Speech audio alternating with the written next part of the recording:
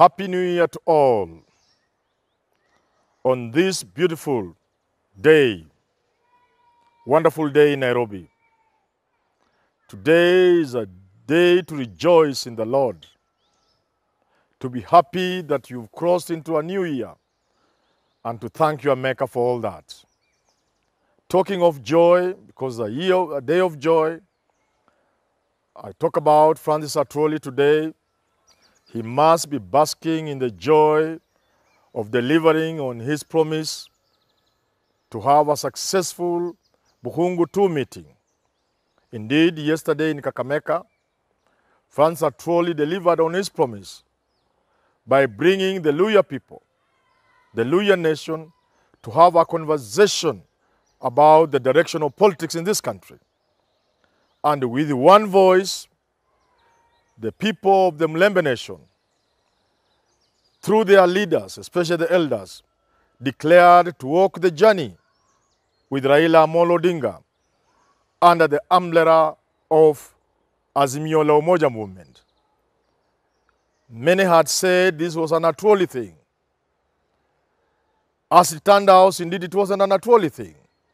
Atwoli was merely a facilitator, a convener. As was evident to all, he never even spoke for 5 minutes.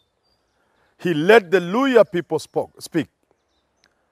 And from the Luhya people, from their own decision, from their own declaration, they have chosen to walk this path with Raila Odinga. Francis Atwoli delivered on his promise to bring the people together,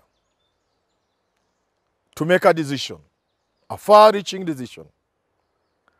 And the people were there in the Bukungu Stadium. The stadium was full.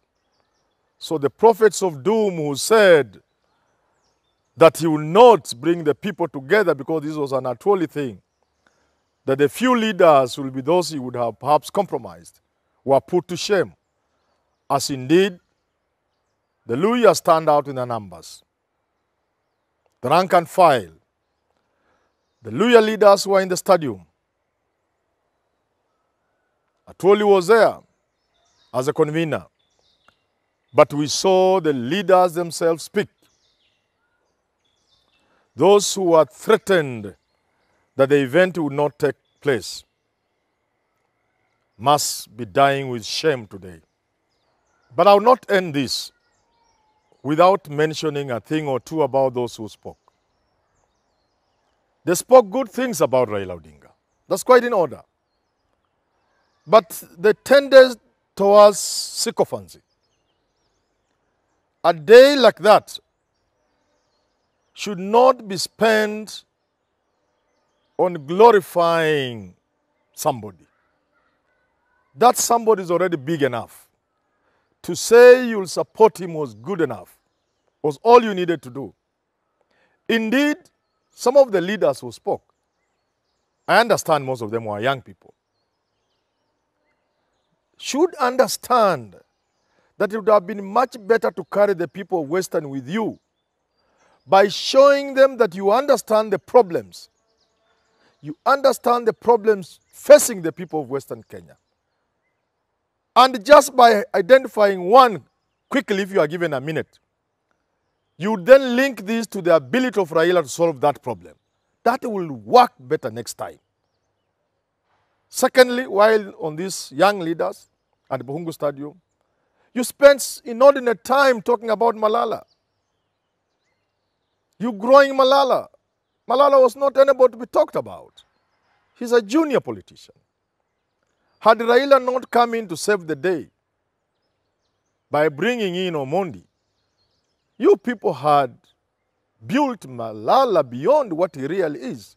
I got the feeling as I watched the proceedings on television, I got the feeling that next time going forward, politicians on either side, Rutos, Mudavadis, Railas, you need to identify the speakers in time.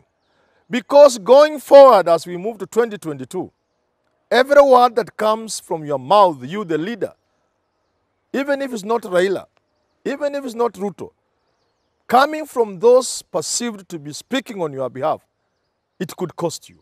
So I get the feeling that before you go to an important rally like that, or an important event, identify the speakers in advance. Let them go through some kind of orientation. Let them be processed.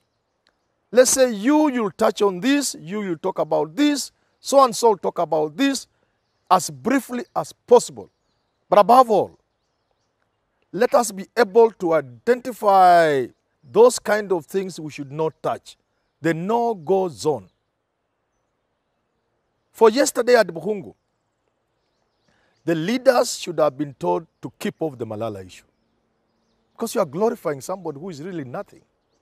So in future, I get that impression that you will need to sit down and identify the leaders who will speak, and if need be, identify what each person will speak or talk about, and warn people against certain topics or against certain persons, because it's critical. But the event was successful. I felt so bad for my leaders, my brothers, Moses Wetangula. I felt so bad for my brother, Musalia Mudavadi, and I speak from the bottom of my heart. I love this country. I love this country. I'm a Kenyan. But I also love my people. I'm a Luhya. It pains me to see Luhyas going astray. It pains me, and I've said it before. It pains me to see some leaders driving our leaders into a hole, a ditch. It pained me yesterday to see Musalia Mudavadi at the coast. When the nation, the Luhya nation, was addressing serious matters. How happy I would have been if Mudavadi and Wetangula were part of this conversation. Let's not lie to ourselves. The Luhya interest is not catered for by anger, like I've said before. Anger against Uhuru Kenyatta, anger directed against Raila Odinga will not serve the interest of the Luhya nation. So yesterday there were winners and losers.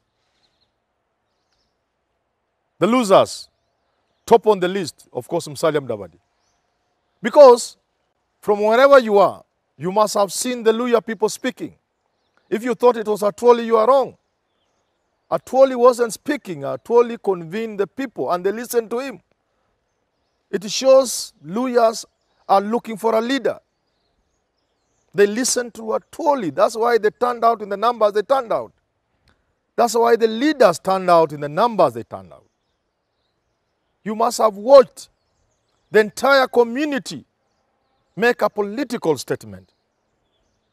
So sad that Musalia Mudavadi, Moses Wetangula, you were not part of this conversation. Because you could only sit pretty and happy if the so-called Francis Atwoli event became a fiasco, if it didn't succeed. If 2,000 people attended the rally, you say, now you see, the Luhyas are yet to speak. But the Luhyas were there and they spoke. So indeed you are losers. Somebody comes to your home and uses your home to make a statement. You are the father of the home. Children are making a statement in your home. Because I've stated repeatedly, Wycliffe Musalia Mudavadi is head and shoulders above all other Luhya politicians. There is no Luhya politician you can put here and put Mudavadi here and compare the two. The scales are heavily in favor of Mudavadi. So when you abdicate this kind of responsibility, Musalia Mudavadi must see this as an historical responsibility. History is beckoning to Musalia Mudavadi, telling them, lead your people. Lead your people. And ultimately, you lead this country. You cannot lead your people and your country by keeping off, by basking in anger. No, you have a conversation with the people. You should have been there. So the losers, top on the list, Musalia Mudavadi, Weta. The losers again. Because in your absence, many things will happen. You saw the defections. You saw people leaving ANC, going to ODM. You saw people of ANC abandoning Oka, my friend Savula, and going to Azimio. Things you could prevent or lead your people there with dignity and occupy an important position in Azimio la Umoja. Who tells you when you are there it will be Raila? You can be there and edge Raila out of the leadership of Azimio and you be the leader, the presidential flag bearer of Azimio. But you must be there. The next loser, Malala, Cleo Malala, my son. You've written your obituary. People have been murmuring and whispering that Malala is a wheelbarrow person. Yesterday it was clear to all and sundry. Indeed, Francis Atwoli had said that Mumia's meeting is not an Oka meeting. It was a wheelbarrow-sponsored meeting, and it was clear to all and sundry. So for the young man, Cleophas Malala, you finished yourself politically. Ask Ababu Namwamba. You are joining the ranks of Ababu Namwamba. You will be in the cold and unknown to many people. Even where I work, I always tell people, you may underrate the job you are doing. But if you lose this small job you are doing, then you realize life can be tough. If you are a politician, it will be tough for you, as I sympathize for people like Anne Waiguru. Because, assuming Anne Waiguru is sincere, and she's in UDA, let's make it better for her, she wins. But Ruto loses, as indeed I suspect he will lose. Make no mistake, all those MCAs, all those MPs elected around the mountain, outside Azimio, outside Jubilee, will troop to Huru even before they are sworn in. They will go to Huru and Raila. And the first agenda of those people will be to impeach Anne Waiguru. You can take it to the bank, because me, I speak it as it is. I say it as it is. So, Malala, you are joining people who will be in the cold. You'll be in company in Kakamega somewhere in a small hotel, having a cup of tea and wondering who between you and Boni Khalwale will pay for the cup of tea. Because as soon as, for example, William Samoei Ruto loses the election, mutaparara vibaya sana. Young people like Malala should play their politics carefully, because age is not the excuse to play your politics carelessly. So my advice to people like Malala, respect your seniors. Number two, if indeed you must go outside, get something out of it. You'll need it in future in the cold. It is so cold outside there. And I've argued before, and that's why I finished by telling people like Mudavadi, 2022 is a generational moment for this country.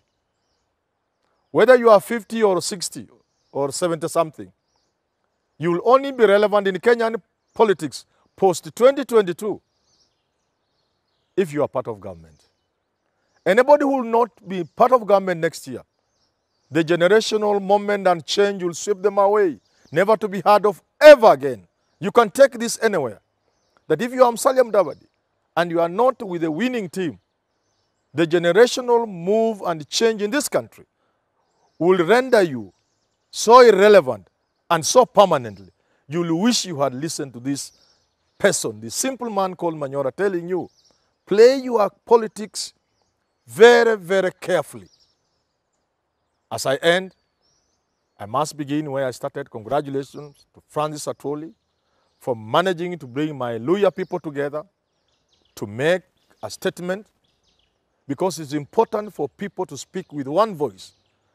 Because this country has entered into a unique period, a period of coalition politics, a period where people team up with others to form government.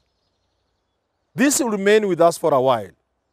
And that's why I said it pains me to see that Wetangula, a light and a key son of the community, Mudavadi, a natural leader of the community, not working with others like Oparanya, who, by the way, is among the winners for being declared the Luhya spokesman. Congratulations, congratulations, Oparanya. These people ought to work together to deliver the Luhya nation out of the poverty to deliver some economic miracle, if I may call it.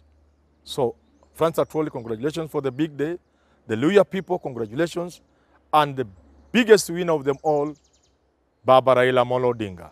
Congratulations for being picked by the Luhya people as their leader. Thank you.